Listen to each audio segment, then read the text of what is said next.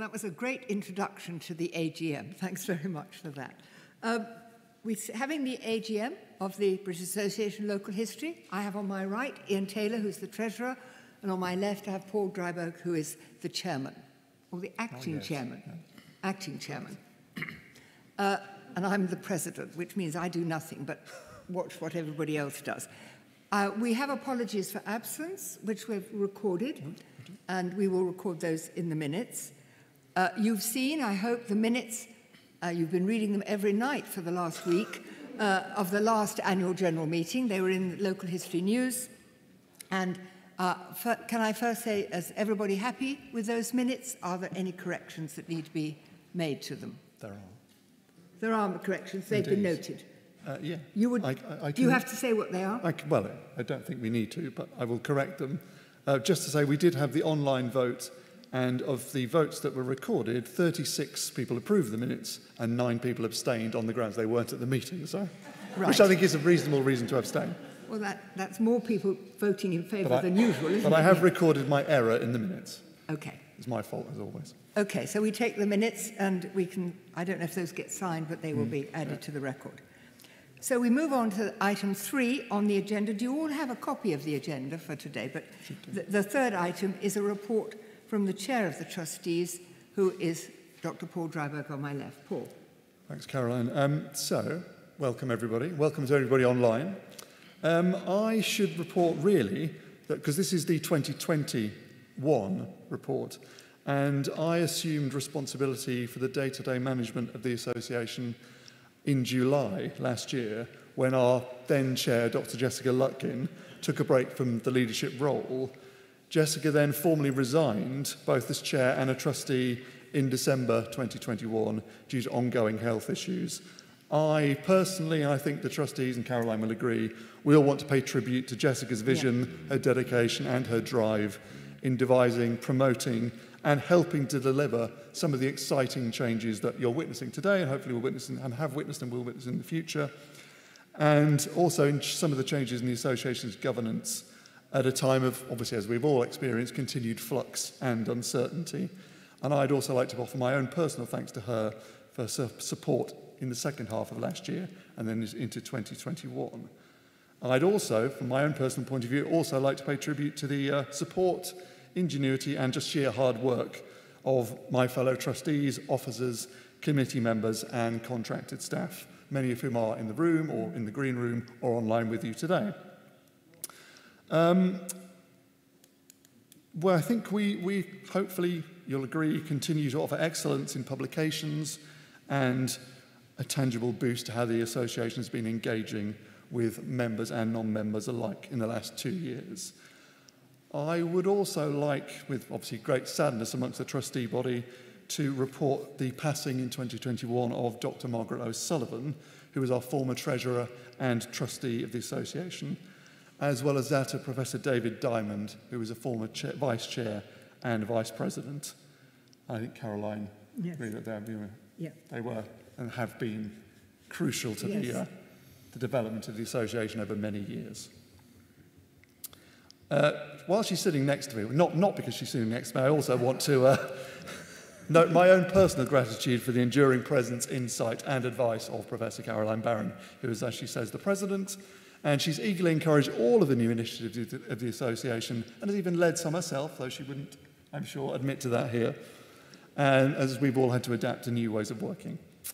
Okay, so that's the love-in over, and then to report what else has been going on. So, obviously, the last 2 years, we've all known the radical changes that have happened in society as well as to the association. All bar the most recent issue of the Local Historian, which is our flagship journal, remains free to access online after the removal of the paywall, and that's still the case. Local History News, with that, our publications continue to deliver the high-quality research, reviews and news about all things local history that members wanted to ensure continued in our survey and will continue to offer. We're hoping, and we're continuing to develop new publications, and I would like to pay testament, two of them at least are in the room, to Dr. Alan Crosby, who's the editor of the Local Historian, Dr. Jane Howells, who is the editor of Local History News, and Dr. Heather Falvey, who's the reviews editor in the Local Historian, for their input to our publications. They are amazing people and do amazing things for local history. Yeah.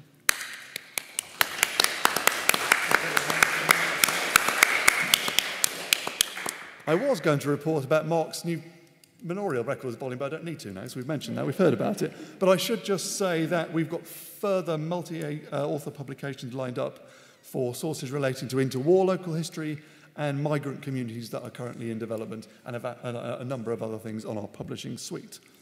Now, turning to the digital offering, which I hope many of you have enjoyed, and will, if you haven't, will join us. The pace really accelerated in 2021, and again, it's accelerating today. So you will know, hopefully, that our digital online offering are offered at discounted rates, both for members and members of member societies. Our social media fellows, Dr. Daniela Gonzalez to last July and Megan Kelleher to at the moment, they've grown our social media offering across all of the main platforms, and have allowed us to share new online content and engage the association in online discussion and growth of local history in new audiences and communities. We've also developed a podcast series, which was developed by our first digital fellow, Dr. Claire Kennan, and that included such podcasts as National Records, Local History in the 1921 Census, and Community Archives and Local History. A new series is currently being developed. I think Megan, she won't confirm because she's doing something else, has got them in the can already for this year, so look out for those. We've also, and I hope you've enjoyed these as well, developed some digital skills webinars. So, for example, Dr. John Chandler and Heather Falby ran a How to Publish webinar, which was very successful. I think we had about 300 people attend that online, with some really stimulating debate. We've also had How to Publish Your Local History. The Pleasures and Pitfalls of Researching Disability History, for example. Local History Hour, which is our monthly online lecture series, has become a mainstay now of our local history research offering online, attracting some large audiences. For those of you that don't join us on the last Thursday of the month, our speakers are drawn from academia, the cultural heritage sector and beyond, and they've introduced the key sources for a wide variety of topics such as women's lives in early modern documents, national mapping in the 19th and 20th centuries, and church wardens' accounts. And they've interspersed those with some original archival research. Now, last December, I was fortunate to be part of the organisational team for an online conference, a more academic bent, as a tribute to Dr. Dennis Mills, who was one of the country's leading local historians, who actually sadly died in 2020. And that was in association with the Society for Lincolnshire History and Archaeology and the Survey of Lincoln, as well as the Lincoln Record Society. And it continued our sort of online academic offering, and was another stimulating conference which attracted a nice range of speakers. Now, although these aren't reports for 2021, I should just like to draw your attention to our lecture programme with the Historic Towns Trust.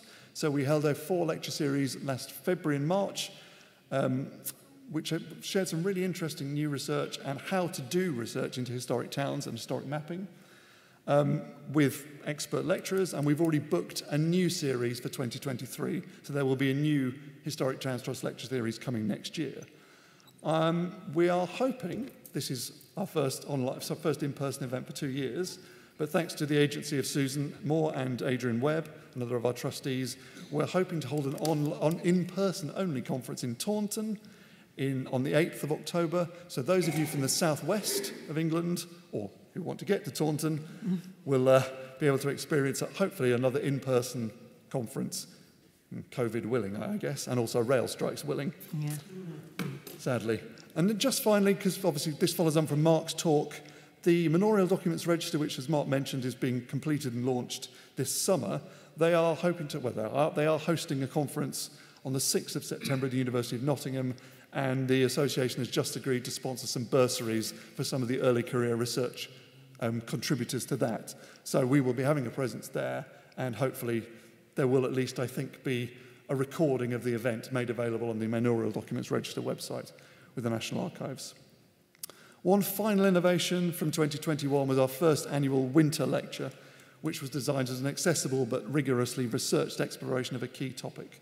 So last year, it was held on the 9th of September, and we welcomed over 200 attendees to hear Professor Andrew Hopper, who's Professor of Local and Social History in the Department of Continuing Education at Rewley House, University of Oxford, speak on the human costs of the British Civil Wars. And the winter lecture was designed and dedicated to the memory of Professor David Diamond, who I mentioned was our recently deceased former Vice President and Vice Chairman. We are currently in negotiations with a prospective speaker for this December So look out for adverts for that. It will be online again this December. Finally, from me, I should say that the trustees believe that the association continues to run effectively and according to the Constitution and the rules of its charitable status. We're constantly paying attention to finding ways and methods for the association to function more effectively in reaching a larger constituency of people interested in local history. And I'll be returning to those later. Thank you, Paul. Thank you very much. And I should say that, you know, without Paul's ability to step in and take over when Jessica was ill, I think the BALH would be in a much worse position. You've done a fantastic job, Paul, in keeping the ship sailing on. And we're all much in your debt. Thank you very much. So, and we're also, I suppose, we do need finance for what we do. And so the report from our Treasurer, Dr. Iain Taylor, is important. So perhaps you'd like to tell us how we're doing. Thank you, Caroline. That's great. Nice to be with you, with us in person after 3 years. I can't believe it's 3 years since we sat in this room and did this, but here we are. Now, the numbers. I hope that everybody has a copy of the Statement of Financial Activities for the year ended 31st of December. I'd like to draw your attention to pages 7 to 9, which is what I'm going to talk about. No, I don't think they haven't been distributed. Nobody printed them in. They were distributed by email. We'll believe you. But Go we'll on. believe you. They have been distributed by email. Members have seen them. Yeah, yes, members have seen them. We've had votes on the accounts. Yes, members have seen them by email. Well, there's two of us here and we don't remember seeing them, so I can't believe we both listened. Well, we've had sufficient votes that we know they went to members. So, sorry.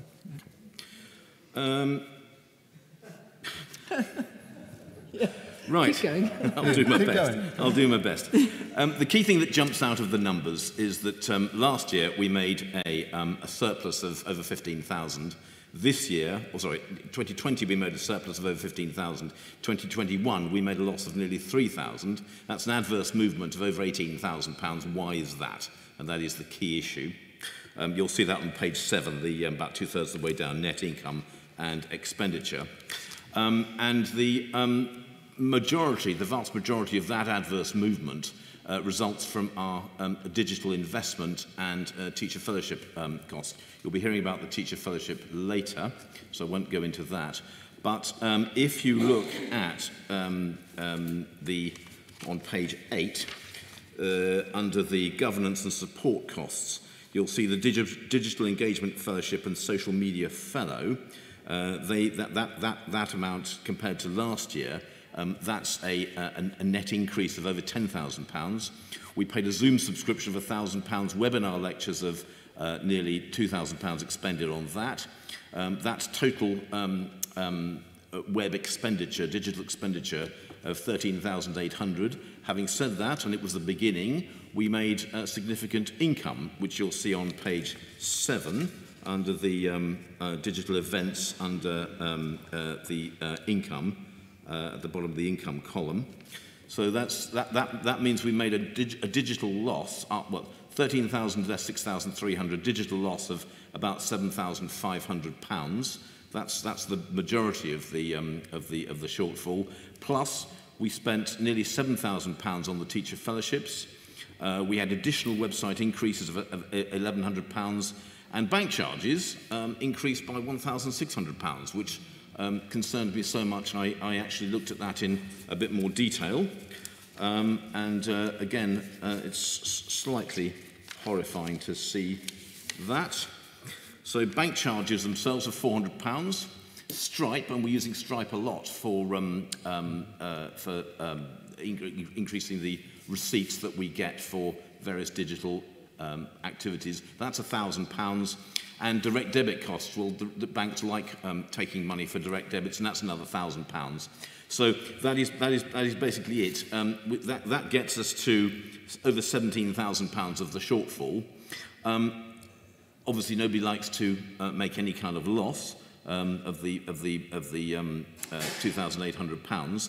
But if you turn over to page 9 and look at the balance sheet, the BALH has net current assets of nearly £120,000. So this is what we've done, is we've invested money for the benefit of our members, and Paul's been talking about the digital stuff that's been going on. I'm just talking about what that costs. And we think that represents good value. It's certainly the way that the world is working, the way that it's turning, the way that things are going forward. And we are investing for our members, both in digital activity and in the teacher fellowships. That is what's caused the loss. This year, in terms of, as public companies would say, turning to current trading, we seem to be doing okay. One of the ways that we measure this is looking at just simply our memberships. And our individual memberships have gone up dramatically, mainly through our increased activities in social media, which has brought in many new students. And obviously during the pandemic, a lot of societies, well, they couldn't meet, so what's the point in doing anything? And so a lot of societies ceased to be members. I'm very glad to say that many of these societies are returning in droves. And it's very encouraging that membership numbers are, I don't think they're quite where they were before the pandemic struck, but the curve is very much in the right direction. So that's where we are. The BALH is it is highly solvent. We have cash in the bank to invest for members. We're doing that, as Paul's been identified, and we fully intend to do that more and more and more as resources allow for the rest of this year and going forward. And I can say no more, but I'll take any questions if people have got them. Well, thank you, Iain, very much. Caroline, I probably should formally report for Iain's benefit and for everybody else's benefit that the online vote for this, 42 votes approved the accounts. There were 3 abstentions. 3 abstentions, right, so okay. We didn't get anybody with any questions either, so. Oh, right, okay, all right. But are there any questions from the floor? Has anybody got any questions for Iain? I have to say I'm going to adopt that phrase, adverse movement, meaning going into debt. Yes. Yes. It's a splendid euphemism, Caroline. Yes, I think it's a useful one. I'm going to. Right, but I mean, it's very good of you, Iain. You keep us on track. And you make sure we don't spend money that we don't have, or that I can be very mean. You can be quite mean, but it's hard work being our treasurer, and we're very lucky to have someone of Iain's quality to look after us. So thank you very much, Iain. And please keep at it. Thank you. Right, okay. Shall we move on now to item 5 on the agenda, which is to elect the members of the Board of Trustees. And you will have seen on your... You should all have them. But I'm going to read out the names just in case, because I would like to propose that we elect those en bloc. And I think somebody from the floor probably should propose that we do that. The names that we have before us are Dr. Katie Bridger, Dr. John Chandler, Dr. Paul Dryburgh, Dr. Jane Golding, Professor David Killingray, Dr. Tim Lomas, Dr. Jonathan Mackman, Ms. Susan Moore, Mr. Joe Saunders, Dr. Jack Southern, Dr. Ian Taylor, and Dr. Adrian Webb. Those are the proposed trustees. Would somebody from the floor be willing to propose that? Jane. Okay. And a seconder? I'm sorry, I don't know your name. Oh, sorry, yes, I can see now. Yes, okay. Right. Can I make a comment on that? You may. For those of you that saw the local history news, for the original trustees nomination list, it is different from what's been submitted today. I can explain that. So Dr. Jill Draper had at that point accepted my offer to become a trustee since when she's felt that she would like to decline the offer, which is fine. Dr. Virginia Bainbridge has formally tendered her resignation in the interim too. And in an exercise undertaken by my colleague, Dr. Jonathan Mackman, in April, we discovered, we asked your forgiveness during COVID on this one, that both Professor Claire Cross and Dr. Winifred Stokes were found to have exceeded their statutory period in office as a trustee by 1 year during lockdown. So they've both obviously stood down, but they were originally in the list. Both Claire and Win will continue to sit on the publishing committee and will be eligible for re-election in 1 year. And I'd obviously like to, I think Caroline and Iain would agree, pay tribute to their contributions over the years in a variety of roles. So the online voting, Caroline, we've already proposed a seconder, 42 approved, 3 abstained. I should, however, say we did have somebody questioning the academic bias of our trustee line, as in it was skewed towards academics. What I would like to do now, for those of you in the room and online, I'd like to make an offer to you all. Those of you that represent member societies particularly, we're particularly looking for representatives of local history societies to join the trustee body. So do speak to me, do speak to Susan Moore, to Caroline, anybody, or send us off on chat. Obviously, we can't see the chat at the moment, but if somebody wants to put your details in chat, do let us know. We actively want to engage you and have representatives from local member societies as part of the trustee body to find out intimately what's going on out there and how we can influence. Would it be worth just explaining what the commitments of a trustee would be, Paul? Indeed, well, I can do, yeah. Yes, Although we are just running short of time. But like I said, so we have 4 meetings a year, all of which, bar one, are virtual at the moment. And then obviously the AGM. Yeah. Trustees, we do expect, where possible, to have an active role, whether it be in organising events, helping to run events, proposing events, joining our committees. Yeah. So we'd like you to be active and to come up with ideas and to reflect your own members' needs, wishes and desires. And it looks almost as if, since both Clare Cross and Win Stokes left, we need north of England. We do, indeed. Yes. So if you come from the north of England, you're particularly welcome. Katie is probably waving at us from Newcastle as we speak. Fine. Right.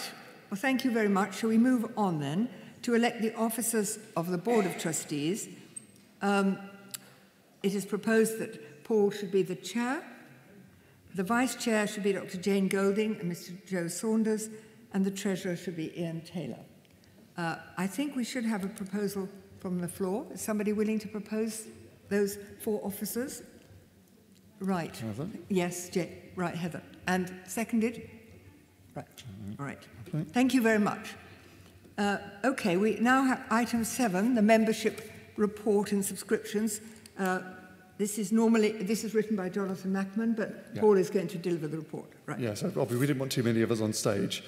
Contrary to what Iain has just said, I think, our current overall membership now stands at 2,193, which according to Jonathan is the highest it's been over the last few years for which we've got figures, and possibly the highest ever.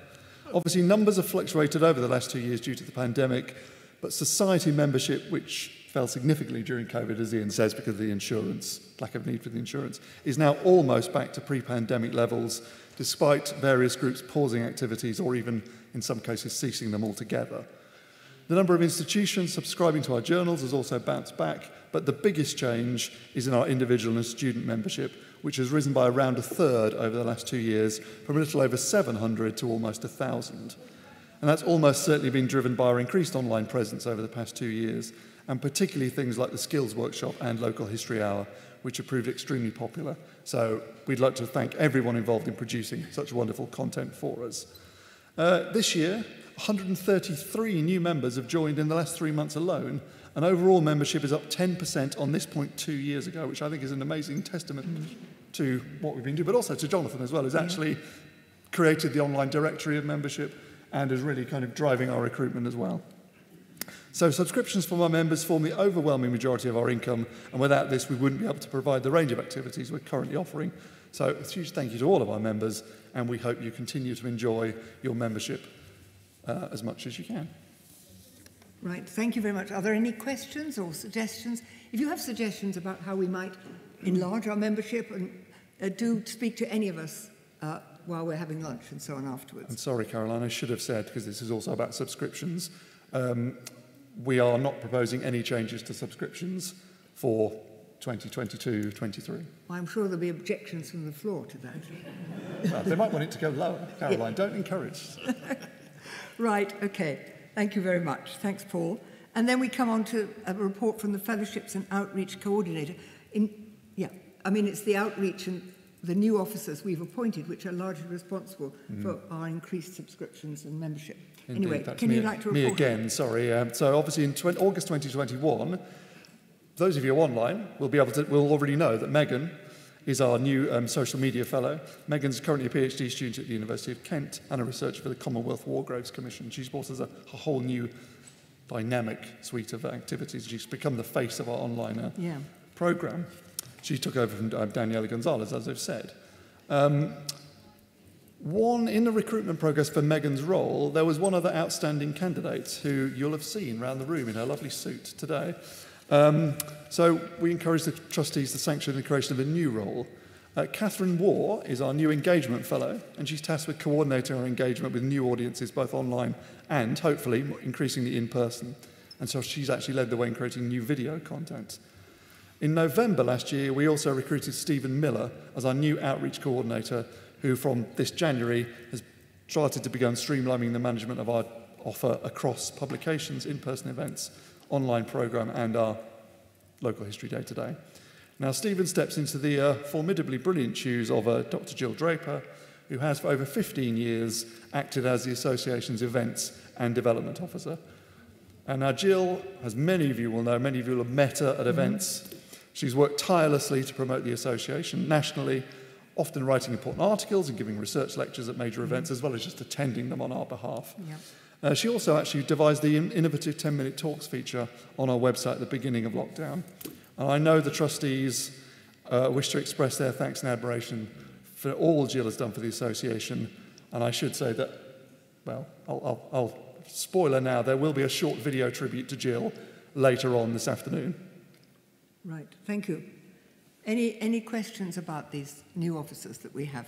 But they do amazing work, and they are the sort of public face of the trust, and have done such a good job. And of course, Jill as well, but we'll be speaking about Jill later. Okay, we move now to item 9, local history survey update, which...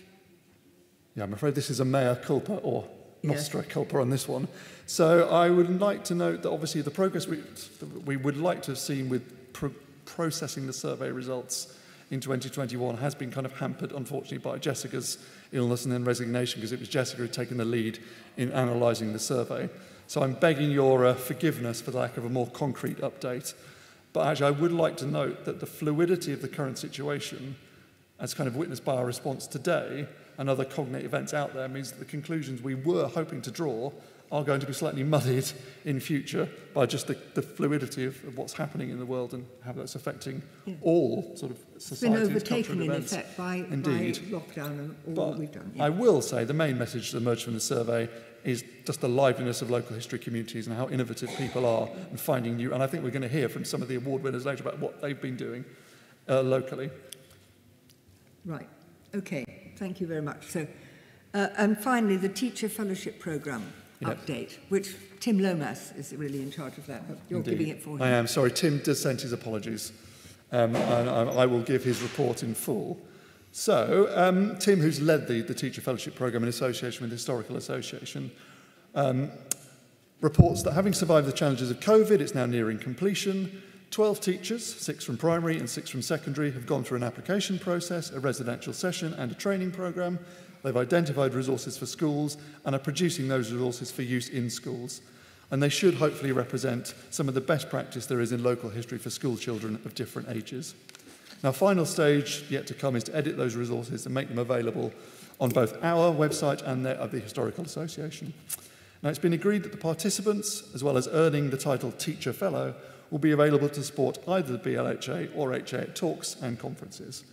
And a huge thanks is owed to many people who have contributed, but especially to the 2 lead tutors, Bev Forrest for primary and Michael Riley for secondary, and to both Tim himself and Dr. Claire Kennan, who was involved at the start for the BALH. Now, they've all reinforced the fact that it's been a most rewarding and positive experience, and they've been fortunate to work with such dedicated and enthusiastic professionals. Now, the local history themes were listed in the last local history news, but in summary, they range widely, geographically, and embrace people, places, and events. So they include, for example, a street in Sheffield, an area of York, Black Country in wartime, that kind of thing, for primary. And then for secondary, they cover such local figures in Bristol and Liverpool, radicalism in Stroud, and a changing Cambridge Street. So there's a wide variety of material there. The intention is that these should act as a stimulus for other teachers to model, refine, and develop the history of their particular communities. And the association will be observing the continued development in schools and hopefully advise and publish these future resources. If nothing else, fostering even greater interest in teaching and learning local history in schools. It's a very successful project, isn't it? And very exciting, the things that they seem to be doing with kids in schools. Okay. Any questions about that? And if so, perhaps we should pass them on to Indeed, to yeah, we Tim. can pass any questions on. All right, we move to item 11, which is the appointment of the independent examiners for our accounts. I think you have proposed... Yes, I would propose that we reappoint More South, I think they're now called. They're not More Stevens anymore. No, they've changed their name to More South for reasons... More South? More South, yes. Best known to them. They used to be More Stevens. They've done a good job for us for many years, so I think that they should be rewarded by being reappointed. So I propose them. Okay, and online we had 41 votes approving that and 4 abstentions, probably because they thought they were more South. Yeah, right. Well, that's overwhelming support for that appointment. Thank you, Iain. Is there any other business that anyone would like to bring up at this AGM?